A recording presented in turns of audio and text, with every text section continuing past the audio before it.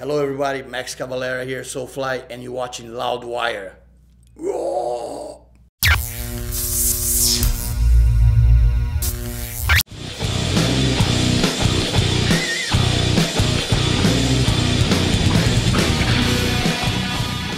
I agree that is the rawest and I think most aggressive one. Because the first one inflicted and blunt force trauma, they're pretty similar and they are more kind of trash.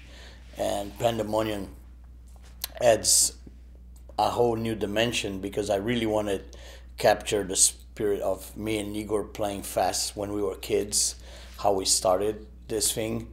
And it was awesome when we played fast. There was so much energy.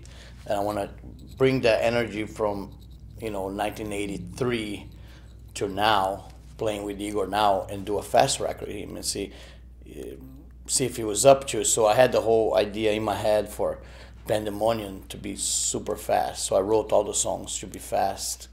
And I kept it pretty much, except for a couple songs, there's some groove parts that you can't escape it, because we're Brazilian and end up going to the groove anyway. But, most of it, 90% of the job was done. And I'm very surprised with the final result. I think I got the goal that I wanted from the beginning.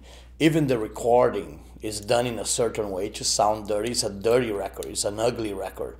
It's not supposed to be polished. It's not supposed to be a pretty record. It's like kind of like the old school records like Entombed and Carcass, that kind of ugly sound, So all that was done on purpose. So I think we achieve our goal with this record. I think a lot of people are going to be thrilled.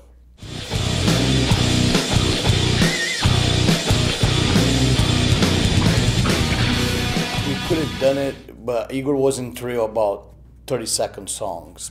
So that idea got chopped off. We couldn't do that. So we had to keep the songs the same structure from the other albums, which is like 3 minutes, 3.5 minutes, that's the average max song length.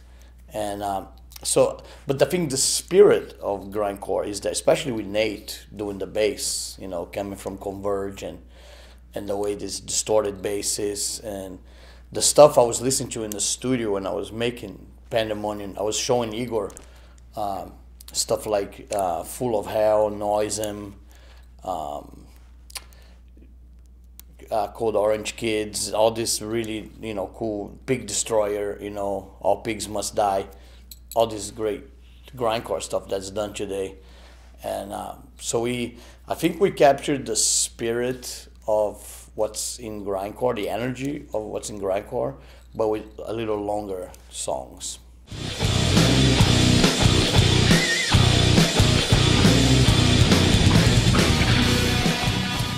I think we use groove really in a cool way, I think, on this record. When it comes, it's in a special part and really makes the song better. Perfect example is in a song called I Barbarian. There's a part that there was a groove part that sounded like Slayer, but Igor put a punk beat on top of it. So it was so cool to have kind of like a Slayer riff, but Igor put like a Black Flag drum beat on top of it, which was unexpected, and that was really cool. So I think we kind of use moments like that. I think what we did, we kept the original idea of the fast. So most of the record is fast, but there is some groove stuff, and actually there is some songs. Most of the songs is entirely kind of groove, like Not Losing My Edge. It's almost like a Meshuggah kind of riff, and it's almost like the whole song is a groove except for the middle part that's fast. But I was really into having Igor playing fast. I was really going for it. You gotta play fast, man. Keep the D beat going. I love when he does that. And actually, during the recording, he plays so hard that the walls were shaking. It was done in a house, the guy's house, and all these like pictures were shaking from the wall, like his family pictures, and we got the doorbell ring, and it was the cops. You know, like the neighbor couldn't sleep from the noise next door. So that was awesome, like having the cops visit the studio. I never had that in 30 years.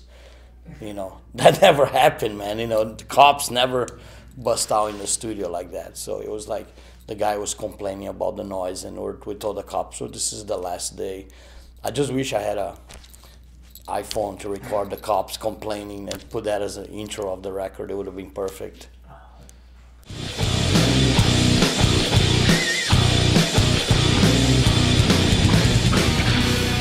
I just look for, I had to look for different ideas, for lyrics, because after 30 years, you really have to, stretch your imagination to come up with different subjects, and I thought that was a really cool subject, the suicide kamikaze pilots, I don't think another song has been done quite about that, not that I remember, and I thought it would be really cool. And then in the very end, we have a war siren that John, the engineer, added, and that's so killer. It's like chilling, when that siren comes in the end of the song. It's perfect. And yeah, I think it was, just trying to have different topics. The record is not a concept record, so I can talk about anything I want on the record, So, which it's really kind of open.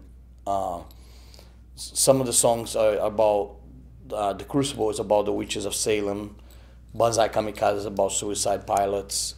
You got stuff like Babylonian Pandemonium is about old Bible scriptures and scrolls from Babylon and old, history kind of stuff.